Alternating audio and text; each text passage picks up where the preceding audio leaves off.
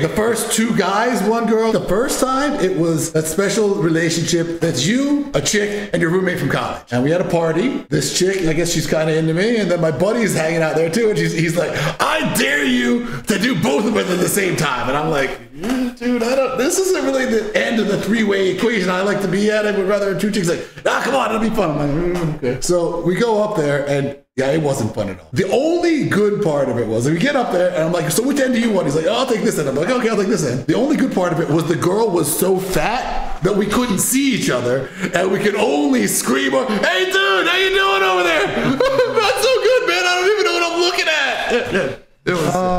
Fucking hell. It was a schlimmer forum. That was the first and last time with 2 guys and a girl. Never again. It looks so much fun in like videos. Yeah.